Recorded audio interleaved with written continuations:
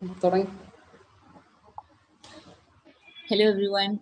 So today we have Dr. Arjun Suresh with me, and he had a wonderful journey in this past 1 year. From a rank of 1.21 lakhs, he has come to 5,825. It is a commendable journey as such.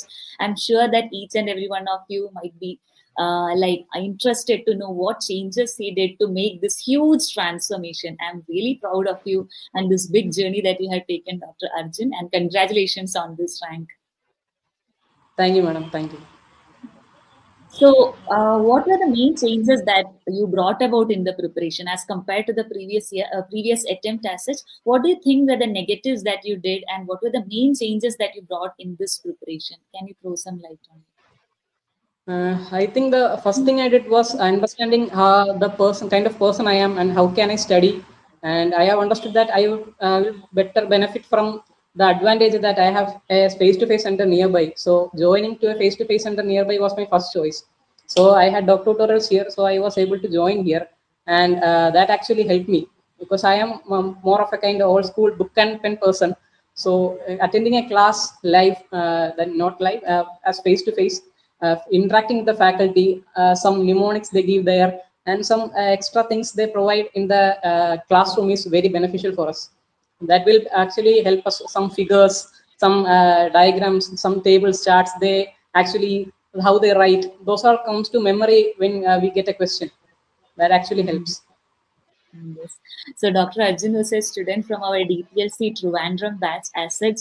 And as he told, like the face-to-face classes really helps you to stay on your toe and be in par with the preparation. You will not like just put it in, the video will be playing and you're not listening. Such kind of things will not happen. You're fully focused in the class. And I think he utilized the classes to the maximum to make this huge change as such.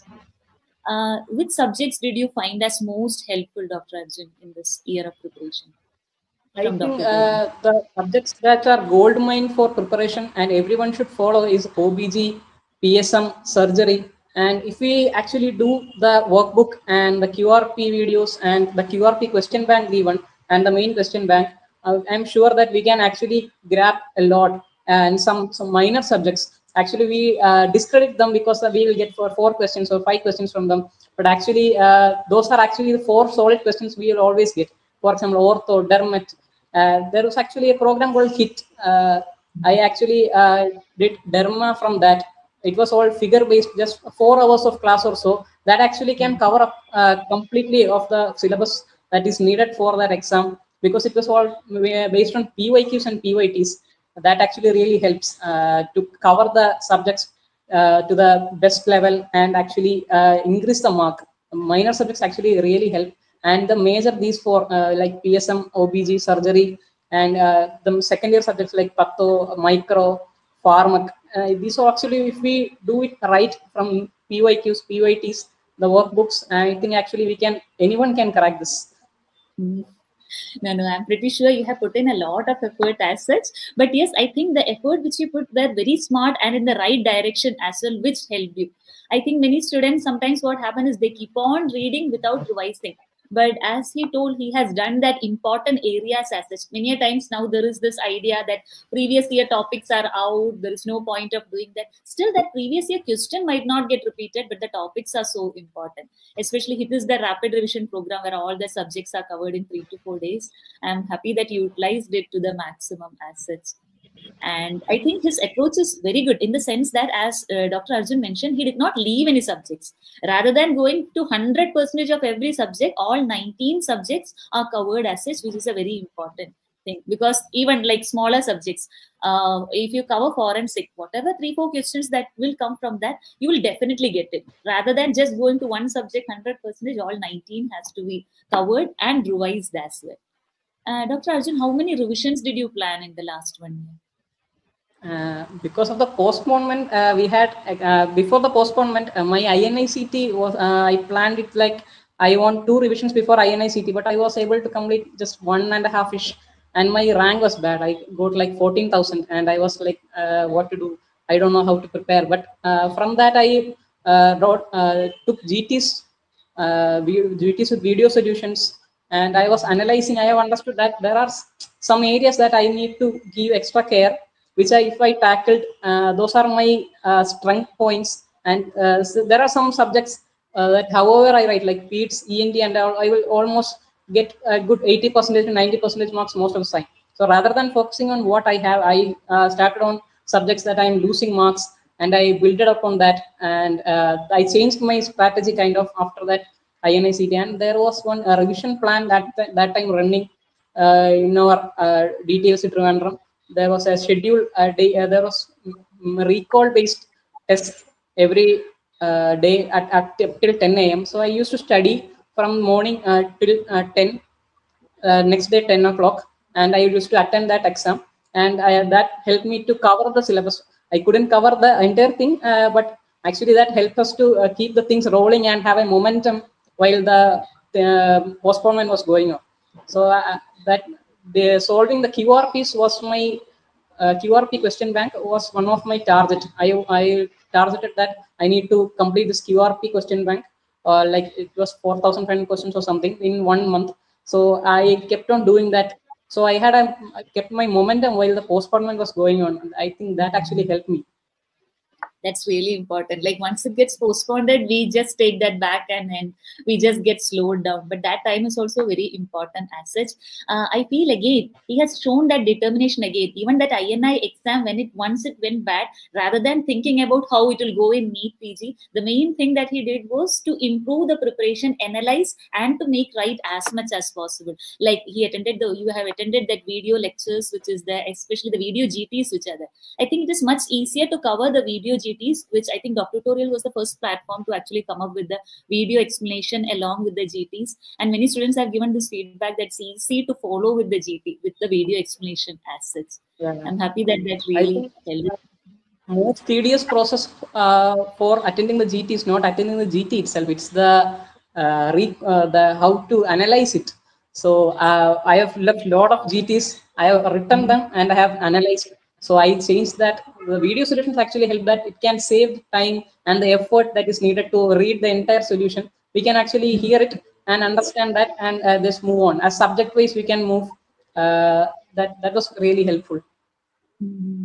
How do you incorporate the GTs to your current notes? Do you like add those important points which you missed out in your workbook that is provided from DocTutorials, or did you make it as a separate one? How did you like combine both this? I used to add things that I found on the way. I will actually see if it is that important for that, or if it's too extra thing that I should go. So I will incorporate according to what I feel. If it's the PYT, PYQ, I will definitely go. And if it's something that I feel like, oh, this is a possibility, so I will add it to the main notes. And next time I revise, I read along with that. Mm-hmm.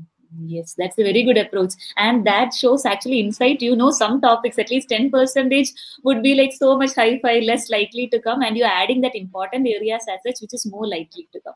That actually like requires a more of wisdom and insight actually to add it and to incorporate into the preparation. I think the preparation strategy is really good. I'm pretty sure the juniors are going to be really benefited with this. And like, did you maintain a 20th book or a volatile book for the last 10 days? Like, how did you go about with the last 10 to 15 days of preparation?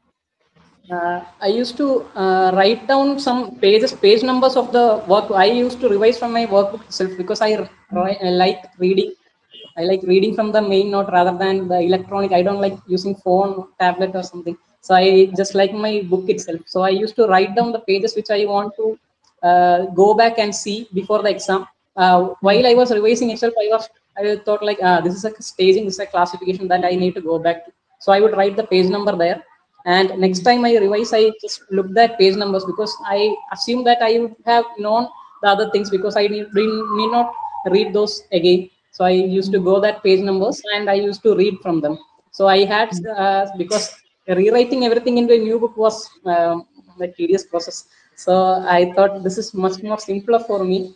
But some charts, some tables, I used to keep it as PDFs or something.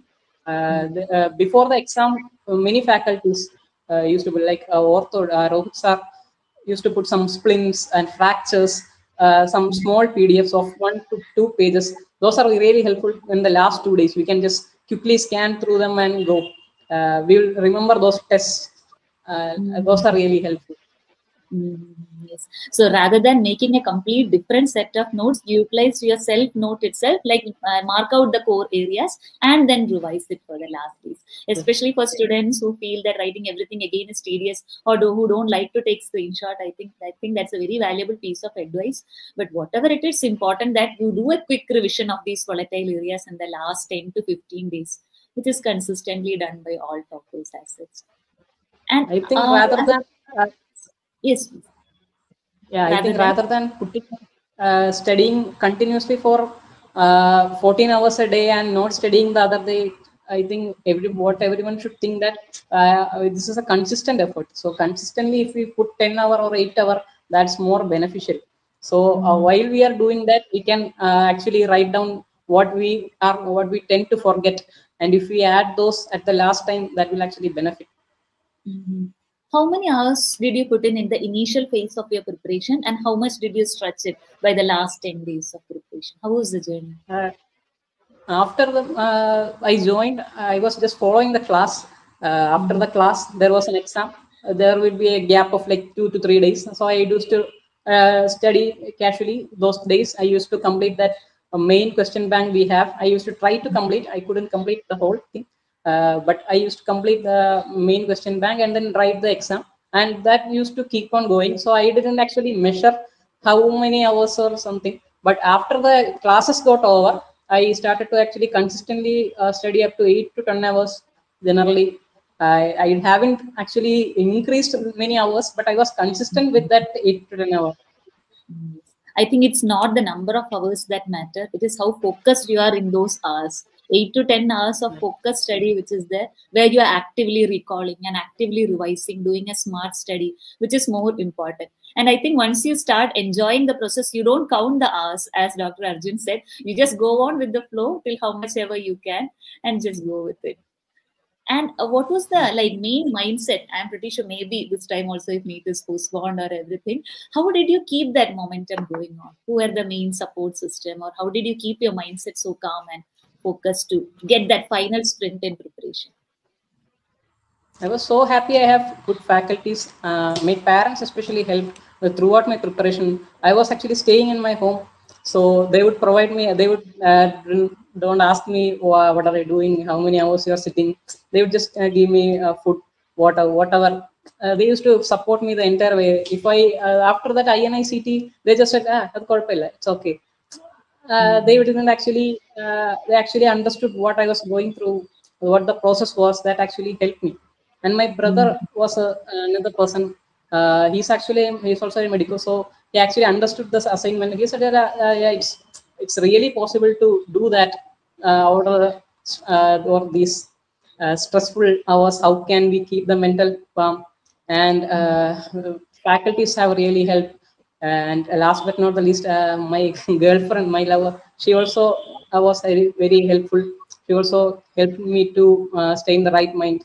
So everyone actually helped me to be in that good mental state to go to the exam. Actually, my center was also very nearby, exam center, which was just 3 kilometers. So I thought that it's the universe is conspiring for me to win. So and it happened.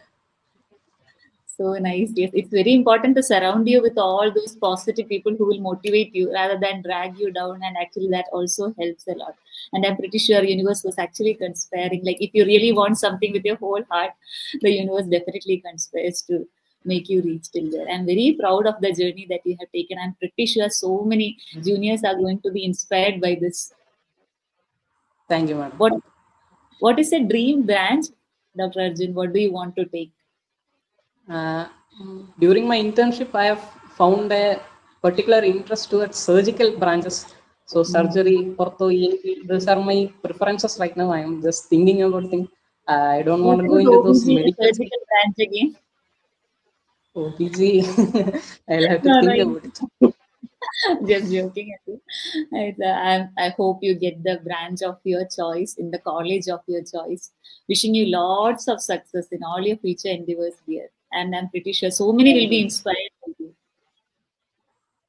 Thank you, ma'am. Thank you so much. Everyone, every faculty, even at the last day, Rahul Raju sir put a voice message just before the exam. Like, you have actually worked a lot. This is not a last 1 week doesn't matter. It's an aggregative effort. So just keep the right mind and go to the exam, and you will get it. So all of those positivities, every faculty was giving, and every single thing, everyone who stood by me, everything helped. And I'm extremely happy that I have good faculty and good family, everyone, people who love me and who supported me. I'm so happy for them.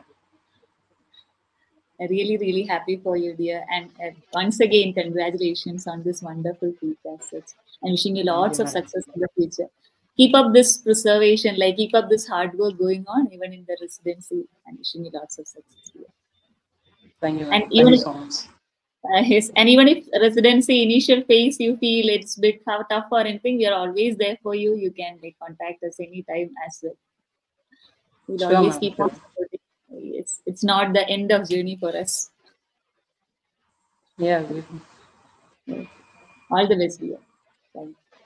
Thank you, madam. Thank you.